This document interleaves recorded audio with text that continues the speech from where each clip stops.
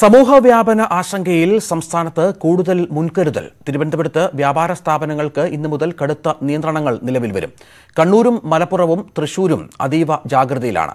Covid പ്രതിരോധ പ്രവർത്തനങ്ങൾക്കായി കൂടുതൽ പോലീസ് സേനയെയും ഇന്നു മുതൽ വിന്യസിക്കും. എസ് ശരൺ ചേരുകയാണ് ഏറ്റവും പുതിയ വിവരങ്ങളുമായി. ശരൺ, തലസ്ഥാന നഗരിയിൽ കൂടുതൽ നിയന്ത്രണങ്ങൾ വരുന്നു. ഒപ്പം സംസ്ഥാനത്തിന്റെ മറ്റു ഭാഗങ്ങളിലും അത്തരത്തിൽ കുറച്ചുകൂടി കാര്യങ്ങൾ കർശനമാക്കുന്നു എന്ന് വേണം മനസ്സിലാക്കാൻ. എന്തൊക്കെയാണ് ഏറ്റവും പുതിയ വിവരങ്ങൾ?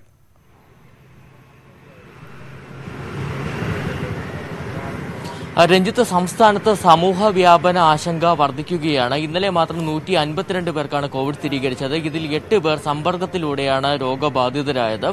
ഏതായാലും ഇത്തരത്തിൽ ഉറവിടമറിയാത്ത രോഗബാധിതരുടെ എണ്ണം വർദ്ധിക്കുന്ന ഒരു സാഹചര്യത്തിൽ കൂടിയാണ് സർക്കാർ കർശന നിയന്ത്രണങ്ങളിലേക്ക് കടക്കുകയും ചെയ്തിരിക്കുന്നത്. പ്രത്യേകിച്ച് തിരുവനന്തപുരത്തിന് പുറമെ കണ്ണൂർ, മലപ്പുറം, തൃശൂർ അടക്കമുള്ള ജില്ലകളിലും കർശന നിയന്ത്രണങ്ങൾ, ഇതോടൊപ്പം തന്നെ കൂടുതൽ പ്രതിരോധ പ്രവർത്തനങ്ങളിലേക്കും കടക്കാനാണ് സർക്കാർ തീരുമാനിച്ചിരിക്കുന്നത്. ഇതിന്റെ ഭാഗമായിട്ട് കൂടിയാണ് കൂടുതൽ പോലീസ് ഉദ്യോഗസ്ഥരെ വിന്യസിക്കാനും തീരുമാനിച്ചിരിക്കുന്നത്. 90% പോലീസ് ഉദ്യോഗസ്ഥരോട് ഇതിനായി സന്നദ്ധരാകാൻ ഇതിനകം തന്നെ സർക്കാർ ആവശ്യപ്പെട്ടിട്ടുണ്ട്. ഏതായാലും ക്രമസമാധാന ചുമതലയുള്ള ADGPമാരായിരിക്കും ഈ പോലീസ് ഉദ്യോഗസ്ഥരെ നിയന്ത്രിക്കുക എന്നുള്ള കാര്യവും കഴിഞ്ഞ ദിവസം മുഖ്യമന്ത്രി പറയുകയും ചെയ്തിട്ടുണ്ട്. ഏതായാലും തിരുവനന്തപുരത്ത് കൂടുതൽ നിയന്ത്രണങ്ങൾ നിലവിൽ വന്നിട്ടുണ്ട്. ഇന്നലെ നിലവിൽ വരേണ്ടിയിരുന്ന നിയന്ത്രണങ്ങളാണ് ഇന്ന് നിലവിൽ വന്നിരിക്കുന്നത്. പ്രധാനമായും പാളയം, ചാല അടക്കമുള്ള മാർക്കറ്റുകളിൽ 50% കടകൾ മാത്രമേ തുറന്നു പ്രവർത്തിക്കാൻ അനുമതി നൽകിയിട്ടുള്ളൂ. ഏതായാലും നമുക്കിപ്പോൾ ദൃശ്യങ്ങൾ കാണാൻ സാധിക്കും. ഞാൻ നിൽക്കുന്നത് പാളയം മാർക്കറ്റിലാണ്.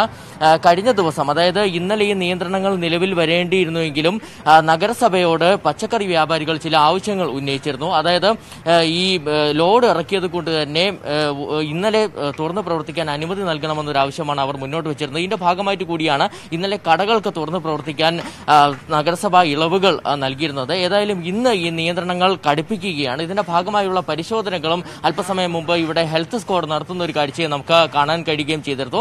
പ്രധാനമായും ഈ പാളയം, ചാല അടക്കമുള്ള മാർക്കറ്റുകൾ 50% കടകൾ തുറന്നു പ്രവർത്തിക്കണം, ഒരു ദിവസം തുറന്നു പ്രവർത്തിക്കുമെന്ന് പറയുമ്പോൾ തന്നെ ഈ ഇറച്ചി കടകളും ഇതോടൊപ്പം തന്നെ മത്സ്യം വിൽക്കുന്ന കടകളും പലചരക്ക് കടകൾക്കും ഒന്നിടവിട്ട ദിവസങ്ങൾ മാത്രമേ തുറന്നു പ്രവർത്തിക്കാൻ അനുമതി നൽകിയിട്ടുള്ളൂ. മറ്റൊരു പ്രധാനപ്പെട്ട നിയന്ത്രണം വന്നിരിക്കുന്നത് മാളുകൾ കേന്ദ്രീകരിച്ചാണ്. ഈ മാളുകളിലെ സൂപ്പർ മാർക്കറ്റുകൾ ഒന്നിടവിട്ട ദിവസങ്ങളിൽ മാത്രമേ തുറന്നു പ്രവർത്തിക്കാൻ പാടുള്ളൂ എന്നും അത്തരത്തിൽ കടുത്ത നിയന്ത്രണങ്ങളിൽ തലസ്ഥാന നഗരം വ്യാപാര സ്ഥാപനങ്ങൾക്കാണ് ഇപ്പോൾ കാര്യമായ നിയന്ത്രണം ഏർപ്പെടുത്തിയിരിക്കുന്നത്. മറ്റ് വിഭാഗങ്ങളിലൊന്നും അത്തരത്തിൽ കാര്യമായ രീതിയിലുള്ള നിയന്ത്രണങ്ങൾ ഇതുവരെ ഇല്ല. പക്ഷേ സമൂഹ വ്യാപന ഭീഷണി നിലനിൽക്കുന്നതിനാൽ ഇനിയും കാര്യങ്ങൾ വഷളായാൽ നിയന്ത്രണങ്ങളിലേക്ക് എത്തും എന്ന സൂചന ഇന്നലെ ജില്ലാ കളക്ടർ അടക്കം നൽകിയിരുന്നു. കണ്ണൂർ ജില്ലയിൽ 3 പേർക്ക് കൂടി ഇന്നലെ സമ്പർക്കത്തിലൂടെ COVID-19 ബാധിച്ചത് ആരോഗ്യവകുപ്പ് ഗൗരവമായി കാണുന്നു. ഇതിൽ ഒരു CISF ഉദ്യോഗസ്ഥനും ഉൾപ്പെട്ടിട്ടുണ്ട്. ജില്ലയിൽ ഇന്നലെ മൊത്തം 17 പേർക്കാണ് കോവിഡ് സ്ഥിരീകരിച്ചത്. കൂത്തുപറമ്പ് സ്വദേശിയായ 27-കാരിക്കും മുഴുപ്പിലങ്ങാട് സ്വദേശിയായ 49-കാരിക്കും വീട്ടിലുള്ളവരുമായുള്ള സമ്പർക്കത്തിലൂടെയാണ് ഇന്നലെ രോഗം സ്ഥിരീകരിച്ചത്. 52-കാരനായ മൈസൂർ സ്വദേശിയായ CISF ഉദ്യോഗസ്ഥനാണ് ഇന്നലെ സമ്പർക്കത്തിലൂടെ രോഗം സ്ഥിരീകരിച്ച മൂന്നാമത്തെ വ്യക്തി. CISFുകാർ നിരീക്ഷണത്തിൽ കഴിയുന്ന ബാരക്കിൽ ഡ്യൂട്ടി നോക്കിയതിനെ തുടർന്നാണ് ഇയാൾക്ക് രോഗം ബാധിച്ചത്. ഇതുകൂടാതെ ജൂൺ 6-ന് മംഗലാപുരത്ത് നിന്നും ട്രെയിൻ മാർഗമെത്തിയ CISFുകാരനായ 58-കാരനും ഇന്നലെ രോഗം സ്ഥിരീകരിച്ചു. ഇതോടെ കണ്ണൂരിൽ കോവിഡ് ബാധിച്ച CISFുകാരുടെ എണ്ണം 10 ഉയർന്നു. അവധി കഴിഞ്ഞ് മടങ്ങിയെത്തി 14 ദിവസം നിരീക്ഷണത്തിൽ കഴിഞ്ഞതിനു ശേഷവും CISF ഉദ്യോഗസ്ഥന് കോവിഡ് സ്ഥിരീകരിച്ച സാഹചര്യത്തിൽ ക്വാറന്റൈൻ കാലാവധി 28 ദിവസമായി നീട്ടി. എയർപോർട്ട് ബേസ്മെന്റിലെ ഓഫീസിലെത്തിയ CISF ഉദ്യോഗസ്ഥന് പിന്നീട് രോഗം സ്ഥിരീകരിച്ച സാഹചര്യത്തിൽ മുറി അണുവിമുക്തമാക്കി. ഇയാളുടെ സമ്പർക്ക പട്ടികയിൽ ഉള്ളവരെല്ലാം നിരീക്ഷണത്തിലാണ്. ഇതര സംസ്ഥാനങ്ങളിൽ നിന്ന് കണ്ണൂരിലേക്ക് മടങ്ങിയെത്തിയ ശേഷം ഇന്നലെ രോഗം സ്ഥിരീകരിച്ച 11 പേരിൽ 2 വയസ്സുകാരനും 6 വയസ്സുകാരനും ഉൾപ്പെടുന്നു. വിദേശത്ത് നിന്നും മടങ്ങിയെത്തിയ 3 പേർക്കും ഇന്നലെ കോവിഡ് സ്ഥിരീകരിച്ചിരുന്നു. മനു ഭരത്, ന്യൂസ് 18 കണ്ണൂർ. പുതിയ നിബന്ധനകൾ പാലിച്ച് പ്രവാസികളുമായി 72 വിമാനങ്ങൾ ഇന്നു കേരളത്തിലെത്തും. ഇതിൽ ഒരെണ്ണം ഒഴികെയുള്ളവ ഗൾഫ് രാജ്യങ്ങളിൽ നിന്നാണ്. കൊച്ചിയിൽ 24, കരിപ്പൂരിൽ 22, കണ്ണൂർ 16, തിരുവനന്തപുരത്ത് 10 വിമാനങ്ങളാണ് എത്തുന്നത്. കോവിഡ് പരിശോധനാ സൗകര്യമുള്ള രാജ്യങ്ങളിൽ നിന്ന് വരുന്നവർക്ക് നെഗറ്റീവ് സർട്ടിഫിക്കറ്റ് നിർബന്ധമാക്കി ഇന്നലെ നോർക്ക ഉത്തരവിട്ടിരുന്നു. സൗദി അറേബ്യ, കുവൈറ്റ് എന്നിവിടങ്ങളിൽ നിന്ന് വരുന്നവർ PPE കിറ്റ് ധരിക്കണം. പരിശോധനയില്ലാതെ വരുന്ന മുഴുവൻ പേർക്കും വിമാനത്താവളങ്ങളിൽ ആന്റിബോഡി പരിശോധനയ്ക്കുള്ള സൗകര്യങ്ങൾ സർക്കാർ ഒരുക്കിയിട്ടുണ്ട്. പരിശോധനയിൽ കോവിഡ് പോസിറ്റീവ് ആകുന്നവരെ ആശുപത്രികളിലേക്കും അല്ലാത്തവരെ 14 ദിവസം ഹോം ക്വാറന്റൈനിലേക്കും മാറ്റും. വിമാനത്താവളങ്ങളുടെ സുരക്ഷാ ചുമതലയിൽ ഇന്ന് മുതൽ IPS ഉദ്യോഗസ്ഥരെയും സർക്കാർ നിയോഗിച്ചിട്ടുണ്ട്. സംസ്ഥാനത്ത് കോവിഡ് വ്യാപനം തുടരുമ്പോൾ ആരോഗ്യവകുപ്പിന്റെ ബ്രേക്ക് ദ ചെയിൻ നിർദ്ദേശങ്ങൾ പരസ്യമായി ലംഘിക്കുന്ന കാഴ്ചയാണ് കോഴിക്കോട് കൂരാച്ചുണ്ടിൽ കാണാനായത്. ഇവിടെ പ്രവാസികൾക്ക് ആഘോഷപൂർവ്വമായ സ്വീകരണം ഒരുക്കിയാണ് മുസ്ലിം ലീഗ് കോവിഡ് നിർദ്ദേശങ്ങൾ ലംഘിച്ചത്. ആരോഗ്യവകുപ്പിന്റെ പരാതിയിൽ ലീഗ് നേതാക്കൾക്കെതിരെ പോലീസ് കേസെടുത്തു.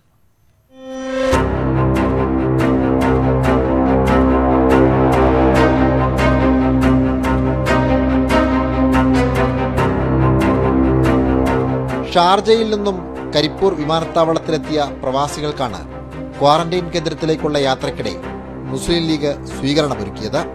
കൂരാച്ചുണ്ട് പഞ്ചായത്ത് ഓഫീസിന് മുമ്പിൽ പഞ്ചായത്ത് വൈസ് പ്രസിഡന്റ് OK അഹമ്മദിന്റെ നേതൃത്വത്തിലായിരുന്നു സ്വീകരണം. ബലൂണുകളും ഫ്ലക്കാർഡുകളും ഉയർത്തി ആഘോഷപൂർവ്വമായിരുന്നു സ്വീകരണ പരിപാടി.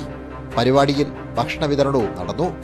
PPE കിറ്റ് ധരിച്ചയാൾ പ്രവാസികൾക്ക് ഭക്ഷണം നൽകുന്നതും ദൃശ്യങ്ങളിൽ കാണാം. ഇതിനുശേഷം ഇയാൾ ആൾക്കൂട്ടത്തിലേക്ക് പോകുന്നതും വ്യക്തമാണ്.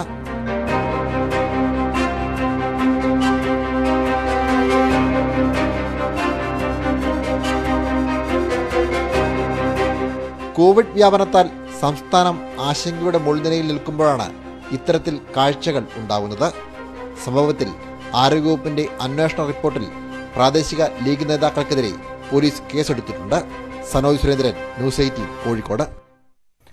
കോവിഡ് പരിശോധനയ്ക്ക് അമിത നിരക്ക് ഈടാക്കി സംസ്ഥാനത്തെ സ്വകാര്യ ആശുപത്രികളും ലാബുകളും. ഡൽഹി അടക്കമുള്ള സംസ്ഥാനങ്ങളിൽ PCR പരിശോധനയ്ക്ക് 2400 രൂപ ഈടാക്കുമ്പോൾ കേരളത്തിൽ 4500 രൂപ വരെയാണ് വാങ്ങുന്നത്. ചെലവ് കുറഞ്ഞ ട്രൂനാറ്റ് പരിശോധനയ്ക്കും ഇതേ നിരക്കാണ് സ്വകാര്യ ആശുപത്രികൾ ഈടാക്കുന്നത്. കേരളത്തിൽ ഇപ്പോൾ ഏത് ശസ്ത്രക്രിയ ചെയ്യണമെങ്കിലും അതിനു മുൻപ് കോവിഡ് ടെസ്റ്റ് നടത്തണമെന്ന നിബന്ധനയുണ്ട്. സ്വകാര്യ ആശുപത്രികളിലാണ് ശസ്ത്രക്രിയയെങ്കിൽ കോവിഡ് പരിശോധനയ്ക്കുള്ള തുക അധികമായി കണ്ടെത്തണം. കോവിഡ് RT-PCR പരിശോധനയ്ക്ക് സംസ്ഥാനത്ത് ICMR അനുമതിയുള്ള 7 സ്വകാര്യ ലാബിൽ ഒരു ലാബിൽ ബന്ധപ്പെട്ടു. പരിശോധനയ്ക്ക് 4500 രൂപയെന്ന് മറുപടി. PCR ടെസ്റ്റ് ചെയ്യുന്നത് 24 അവേഴ്സിനകത്ത് റിപ്പോർട്ട് റെഡിയാണ്. 4500. ഇത് നമുക്ക് റിസൾട്ടിന് പ്രത്യേകം, അതായത് 4500 എല്ലാം ഇൻക്ലൂഡഡ് ആണോ? അങ്ങനെയാ? അഡീഷണൽ ചാർജ് ഇൻക്ലൂഡഡ് ആണ്. അഡീഷണൽ ചാർജ് ഒന്നുമില്ല. 9 സ്വകാര്യ ലാബുകൾക്ക് ചെലവ് കുറഞ്ഞ ട്രൂനാറ്റ് പരിശോധനയ്ക്ക് അംഗീകാരമുണ്ട്. ഇതിൽ ഒരു ആശുപത്രിയുമായി ബന്ധപ്പെട്ടു. 3250 രൂപയാണ് പ്രാഥമിക പരിശോധനയ്ക്കുള്ള ഫീസ്. സ്ഥിരീകരണ പരിശോധനയ്ക്ക് കൂടുതൽ തുക നൽകണം. നമുക്ക് 3200. മറ്റേ PCR ടെസ്റ്റ് കൺഫർമേഷൻ ചെയ്യണമെങ്കിൽ എത്രയാവും? ഏതാണ്ട് 1500 കൂടെ ചിലപ്പോൾ ചാർജ് ചെയ്യേണ്ടത്. അപ് ടു 4500 വരെയാണ്. പക്ഷേ സ്റ്റിൽ നമുക്ക് പോസിറ്റീവ് കേസുകളൊന്നും വരാത്തതുകൊണ്ട് ആ ഒരു ഇതിലോട്ട് പോയിട്ടില്ല. കേരളത്തിലെ മറ്റു 14 സ്വകാര്യ ലാബുകളിലും ഇതേ നിരക്ക് തന്നെയാണ് ഈടാക്കുന്നത്. പരിശോധനാ കിറ്റുകളുടെ ദൗർലഭ്യമുണ്ടായിരുന്നപ്പോൾ 4500 രൂപ വരെ പരിശോധനയ്ക്ക് ഈടാക്കാമെന്ന് ICMR അനുമതി നൽകിയിരുന്നു.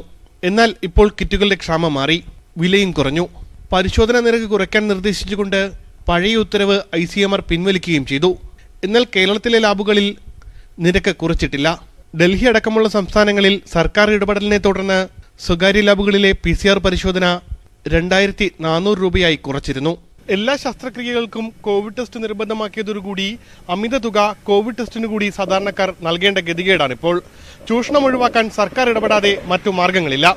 ഉമേഷ് ബാലകൃഷ്ണൻ, ന്യൂസ് 18 തിരുവനന്തപുരം.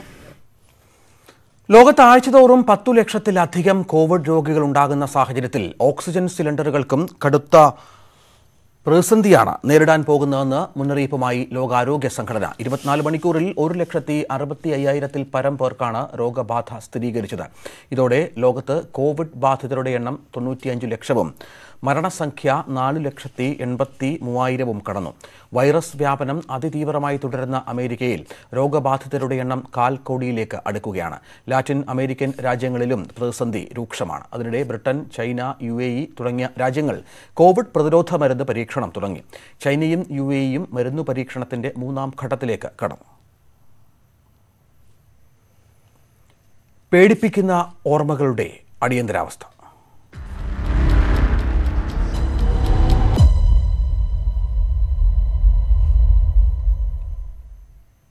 കോൺഗ്രസുകാരനും മുൻ മന്ത്രിയും മുൻ ഗവർണറുമെല്ലാമായ കെ ശങ്കരനാരായണനും അടിയന്തരാവസ്ഥയിൽ ജയിലിലായി. കുറ്റം സെക്രട്ടേറിയറ്റ് കത്തിക്കാൻ ഗൂഢാലോചന നടത്തി എന്നത്. കെ കരുണാകരനൊപ്പം KPCC ജനറൽ സെക്രട്ടറിയായിരുന്ന ശങ്കരനാരായണനെ എന്തിന് അറസ്റ്റ് ചെയ്തു? സംഘടനാ കോൺഗ്രസായി എന്നതുകൊണ്ട് മാത്രമാണോ അറസ്റ്റുണ്ടായത്? 45 വർഷങ്ങൾക്ക് ശേഷം കെ ശങ്കരനാരായണൻ ന്യൂസ് 18നോട് ആ ചോദ്യങ്ങൾക്കുള്ള ഉത്തരം പറഞ്ഞു. സെക്രട്ടേറിയറ്റ് കത്തിക്കാൻ ശ്രമിക്കണു എന്നുള്ളതാണ് എൻ്റെ പേരിലുള്ള കേസ്. അന്നൊക്കെ അത് അവർക്ക് ഇഷ്ടമുള്ള കേസ് ഉണ്ടാക്കുകയാണല്ലോ. CPMകാർക്കും RSSകാർക്കും ഒപ്പമായിരുന്നു കെ ശങ്കരനാരായണനും ജയിലിൽ കഴിഞ്ഞത്. EMSും AKGയും സുശീല ഗോപാലനുമൊക്കെ ഒപ്പമുണ്ടായിരുന്നെങ്കിലും അവരെയെല്ലാം നേരത്തെ വിട്ടു. AKGയും സുശീലമ്മ ഉണ്ടായിരുന്നു ഒരു 10 ദിവസം, പിന്നെ അവരെ വിട്ടു, അവർ പോയി. EMSും ഒരു 10 ദിവസം ഉണ്ടായിരുന്നു, അപ്പോൾ അവരെയും വിട്ടു. ഞങ്ങളൊക്കെ റിയാക്ഷണറീസ് ആണെന്നുള്ളതാണല്ലോ ചിന്ത. അപ്പോൾ അച്യുതാനന്ദനെയൊന്നും വിട്ടായിരുന്നില്ല. കരുണാകരൻ ആഭ്യന്തരമന്ത്രിയായ പോലീസ് പുറത്തുവിടാത്ത 2 പേരിൽ ഒരാൾ VS അച്യുതാനന്ദനും രണ്ടാമത്തെയാൾ കെ ശങ്കരനാരായണനുമായിരുന്നു. ഇവിടെ ഞാൻ അപ്പോൾ ഒന്ന് പുറത്തു നിന്നാൽ ഞങ്ങളെല്ലാവരും പ്രതിപക്ഷമൊക്കെ ഒക്കെ പാടെ കൂടിയിട്ട് വല്ലാത്തൊരു സ്ട്രെങ്ത് ഉണ്ടാക്കും. അപ്പോൾ അത് കുറയ്ക്കണമെന്നുണ്ടായിരുന്നു. പിന്നെ കരുണാകരന് അദ്ദേഹത്തിന് എന്നെ ഒന്ന് ഉള്ളിലാക്കിയ വേണ്ടില്ല എന്നുള്ള ആഗ്രഹവും ഉണ്ടായിരുന്നു. ആദ്യം ഏകാന്ത തടവായിരുന്നു. ശരീരത്തിന്റെ പകുതി മാത്രം വലിപ്പമുള്ള ഒരു പായ, മൂത്രമൊഴിക്കാൻ ബക്കറ്റും. സൗകര്യം അവിടെ കഴിഞ്ഞു. റൂം അങ്ങോട്ട് തുറന്നാൽ ഒരു 1000 കൊതു ഒന്നിച്ചങ്ങോട്ട് പുറക്കല്ലേ. പിന്നെ അതിൽ വേറെ സൗകര്യങ്ങളൊന്നുമില്ല. ഒരു ചെറിയ പായ, നമ്മളെ പകുതി നീളമുള്ളൊരു പായ കഴിഞ്ഞു. അത്രയും ഒരു ചട്ടി വെച്ചിട്ടുണ്ടാവും മൂത്രമൊഴിക്കാൻ. ഒടുവിൽ ഇന്ദിരാഗാന്ധി നേരിട്ട് ഇടപെട്ടാണ് കാമരാജിന്റെ സംസ്കാരത്തിൽ പങ്കെടുക്കാൻ പരോൾ കിട്ടിയത്. കാമരാജിന്റെ ഫ്യൂണറലിൽ പങ്കെടുക്കാൻ വേണ്ടിയിട്ട് എനിക്ക് പരോള് തന്നു. അതും ഡൽഹിയിൽ നിന്ന് ഇന്ദിരാഗാന്ധി ഇടപെട്ടിട്ടാണ് കിട്ടിയത്. എന്നിട്ടാണ് തന്നത്. അടിയന്തരാവസ്ഥയിൽ ജയിലിലടച്ച അതേ കെ കരുണാകരൻ തൊട്ടു പിന്നാലെ മുഖ്യമന്ത്രിയായപ്പോൾ ശങ്കരനാരായണൻ എങ്ങനെ കൃഷിമന്ത്രിയായി? ആ ചോദ്യത്തിന് ഉത്തരം ഇങ്ങനെ. കരുണാകരൻ അന്ന് പെരുമാറേണ്ട വിധത്തിൽ അങ്ങനെ പെരുമാറും, ഇന്ന് പെരുമാറേണ്ട വിധത്തിൽ ഇങ്ങനെ പെരുമാറും. അദ്ദേഹം അതിനൊക്കെ വളരെ സ്വാധീനമുള്ള ആളാണ്. വളയാനും തിരിയാനൊക്കെ വളരെ സ്വാധീനമുള്ള ആളാണ്. Cameraman Prajith കോങ്ങാടിനോടൊപ്പം Prasad Udumbissery, news 18, Palakkad.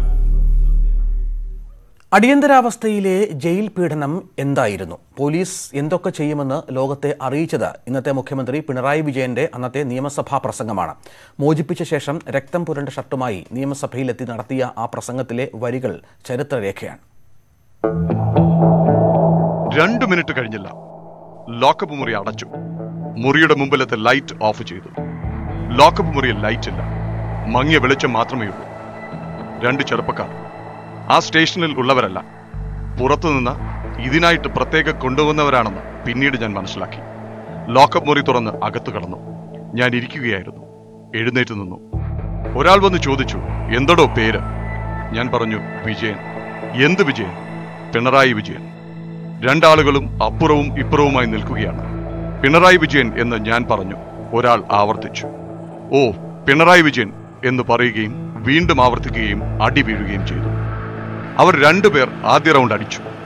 2 പേർ മാത്രമായിട്ട് അടിക്കുന്നത് പോരെന്ന് അവർക്ക് തോന്നിയിട്ടുണ്ടായിരിക്കാം. വലിയൊരു സംഘം പോലീസുകാർ ലോക്കപ്പിന് മുമ്പിൽ നിൽക്കുന്നുണ്ട്. CI അടക്കം 3 ആളുകൾ പിന്നീട് കടന്നു വന്നു. അങ്ങനെ 5 പേരായി. തല്ലലിന്റെ മാതിരി പറയേണ്ട ആവശ്യമില്ലല്ലോ. ഏകദേശം കേരളത്തെപ്പറ്റി അറിയാവുന്നവർക്കൊക്കെ ഊഹിക്കാവുന്നതാണ്. 5 ആളുകൾ ഇട്ട് തല്ലുകയാണ്. എല്ലാ രീതിയിലും തല്ലി. പല ഘട്ടങ്ങളിലായിട്ട് പല പ്രാവശ്യമായിട്ട് ഞാൻ വീഴുന്നുണ്ട്, എഴുന്നേൽക്കുന്നുണ്ട്. അവർ തല്ലുന്നതിനിടയ്ക്ക് പറഞ്ഞുകൊണ്ടിരിക്കുന്നുണ്ട്, നീ ഓഫീസർക്കെതിരായി പറയുന്നുണ്ട്, മന്ത്രിക്കെതിരായി പറയുന്നുണ്ട് അല്ലേടാ എന്നൊക്കെ. ഇതിനിടയ്ക്ക് തല്ലും നടന്നുകൊണ്ടിരിക്കുന്നു. പല പ്രാവശ്യം വീണു, പല പ്രാവശ്യം എഴുന്നേറ്റു. എഴുന്നേൽക്കാൻ കഴിഞ്ഞപ്പോഴൊക്കെ എഴുന്നേറ്റു. അവസാനം എഴുന്നേൽക്കാൻ വയ്യാത്ത അവസ്ഥയായി. പൂർണ്ണമായും വീണു. എഴുന്നേൽക്കാതായതോടുകൂടി അവരെല്ലാവരും മാറി മാറി പുറത്തു ചവിട്ടി. എത്രമാത്രം ചവിട്ടാൻ കഴിയുമോ അത്രമാത്രം ചവിട്ടി. 5 ആളുകൾ മാത്രമേ തല്ലിയുള്ളൂ. അവർ ക്ഷീണിക്കുന്നത് വരെ തല്ലി. 15-20 മിനിറ്റ് സമയം. എന്നിട്ട് അവർ പോയി. ഞാൻ പിറ്റേ ദിവസം വരെ അങ്ങനെ കിടന്നു. അതിനിടയ്ക്ക് ഷർട്ട് പോയിട്ടുണ്ട്, ബനിയൻ പോയിട്ടുണ്ട്, മുണ്ട് പോയിട്ടുണ്ട്. ഡ്രായർ മാത്രം അവശേഷിച്ചു. അതാണ് ആ ലോക്കപ്പിൽ വെച്ച് എനിക്കുണ്ടായത്. പിന്നീട് കണ്ണൂർ ജയിലിൽ എത്തിച്ചപ്പോഴാണ് രാവിലെ ഡോക്ടർ അടക്കം വന്ന് എന്നെ ആശുപത്രിയിലാക്കിയത്. അവിടെ വെച്ച് കാലിൽ പ്ലാസ്റ്റർ ഇട്ടു. 6 ആഴ്ചക്കാലം പ്ലാസ്റ്റർ കാലിൽ കിടന്നു. മാസങ്ങളോളം പരസഹായമില്ലാതെ ഒന്നും ചെയ്യാൻ സാധിച്ചിരുന്നില്ല. കുടിക്കുന്നത് പോലും മറ്റുള്ളവരുടെ സഹായത്തോടു കൂടിയാണ്. ഇതേപ്പറ്റി ഞാൻ മുഖ്യമന്ത്രിക്ക് എഴുതി. അന്നിവിടെ സ്പീക്കറില്ല, ഡെപ്യൂട്ടി സ്പീക്കർക്ക് എഴുതി. ആരിൽ നിന്നും ഒരു മറുപടിയും എനിക്ക് കിട്ടിയില്ല. ഇങ്ങനെയൊന്ന് സംഭവിച്ചല്ലോ എന്ന് കാണിച്ചുകൊണ്ടുള്ള ഒരു മറുപടി പോലും അവർ എഴുതാൻ തയ്യാറായില്ല.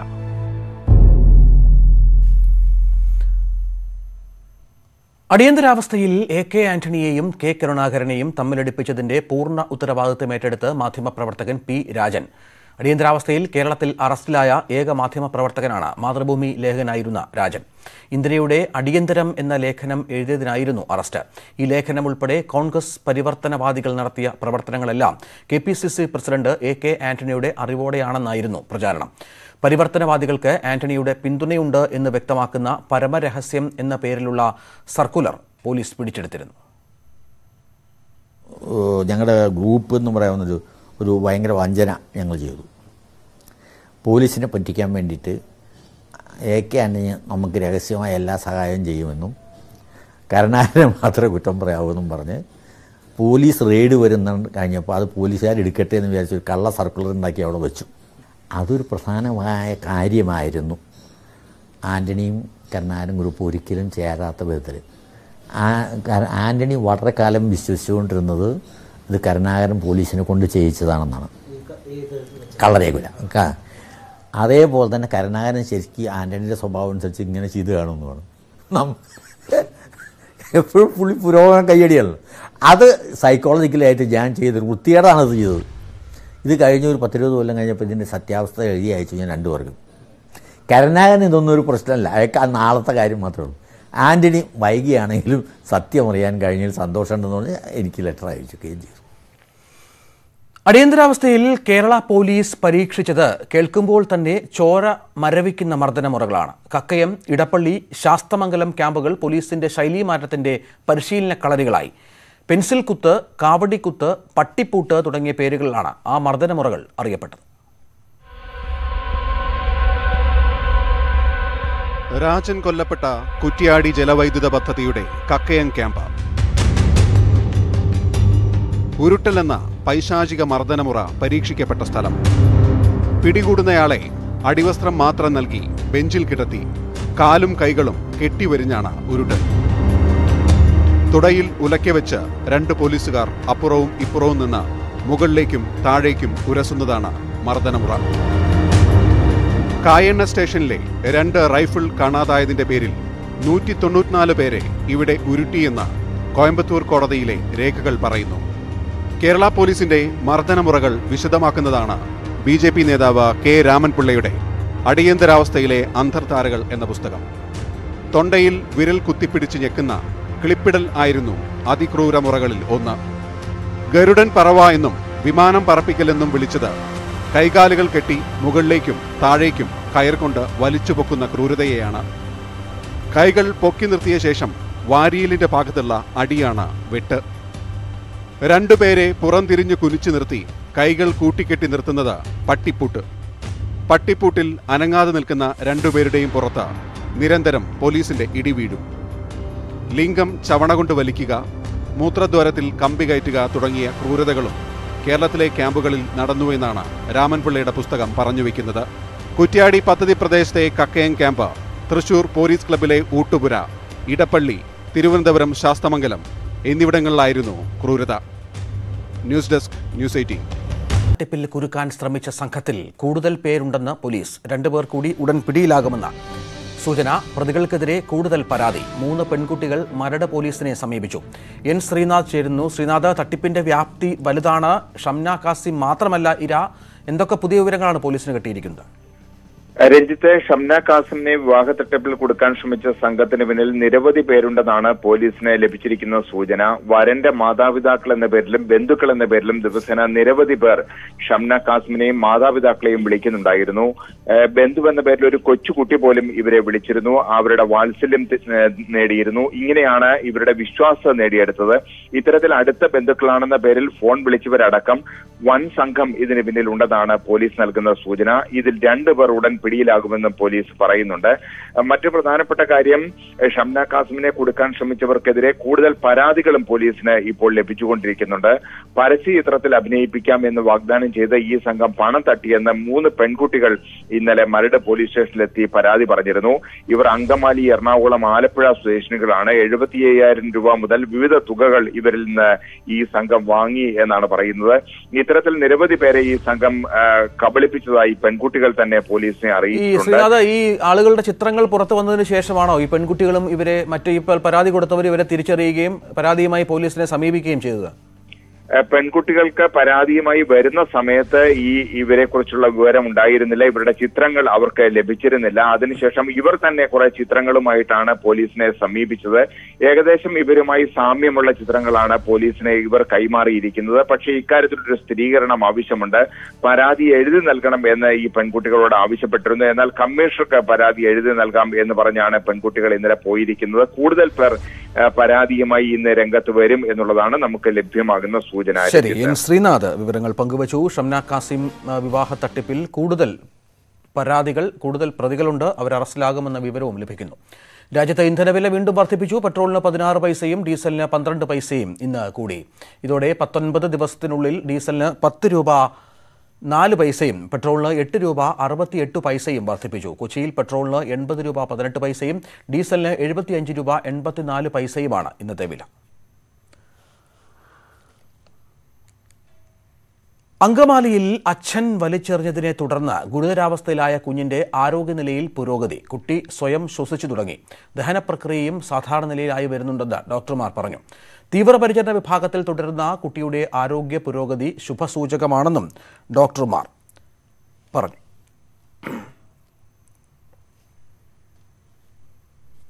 കാടിറങ്ങുന്ന വന്യത.